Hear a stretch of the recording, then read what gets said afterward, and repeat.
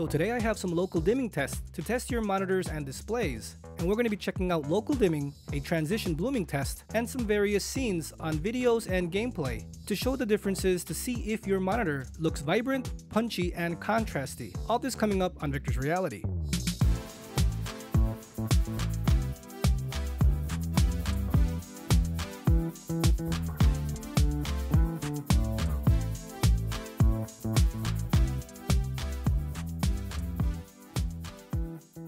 And before we begin the video, please make sure your contrast settings are set correctly. You can do this by setting a white cloudy image, white cloudy sky, and lowering your contrast levels so the definition of the clouds looks normal to your eyes. If you put it too high, the white part of the cloud might overpower everything else and it'll clip, and it'll be too high, it'll be too bright. And when you do tests, you won't be able to see what is wrong because it might just be your settings. It might not actually be the panel. So set your contrast levels correctly before you begin this video, and you want everything equalized to your eyes.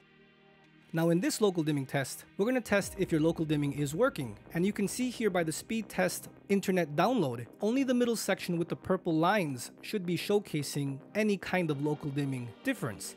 The left and right side should be black or close to black if you have black equalizer enabled. And this will show you the contrast and to see if your local dimming is working. Various monitors might not dim the left and right side, or not as much, so this test is showcasing local dimming power if it turns off or dims completely on the left and right side, while the middle part, where there's some kind of color and lines, should be visible and brighter.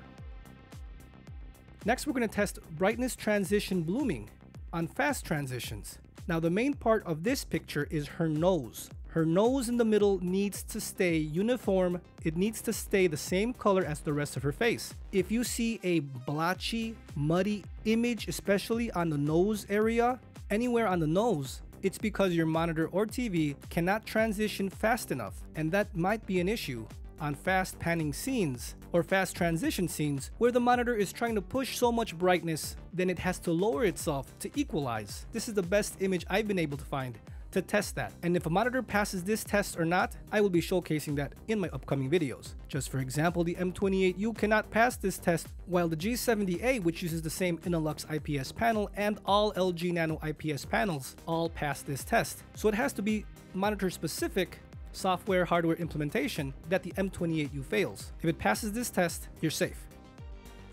And next up, we're going to be showing various colors, various scenes on videos and gameplay, so you can test the monitors. If you have two monitors, let's just say you bought a new one and you want to test versus your old one, you can use this video to show the differences. Set it up to the way you like it. Even if you set it in vibrant or sRGB mode, all these videos will help you see the differences, as I have various scenes to help you make an awesome buying decision to show the differences.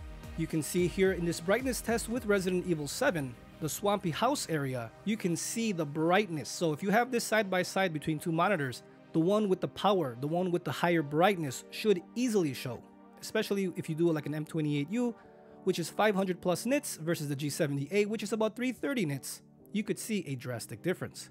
So friends, please enjoy the rest of the video. I do have some concerts, I do have some city panning scenes, and a forest, so you can see a wider range of scenes. Again, you can test one monitor or two monitors so you can see the differences, so you can see if your upgrade was worth it. If you have any questions or comments, please leave them down below. I will get to them as soon as possible. If you found this video helpful, please leave a like, share, comment, and subscribe, as I will be making more of these types of videos. The main parts was the girl's nose. That is very important, as many monitors fail that test. So I wanted to bring that to you so you can test it on your monitors or your future monitors. So again, friends, thanks for watching, and I'll see you guys next time.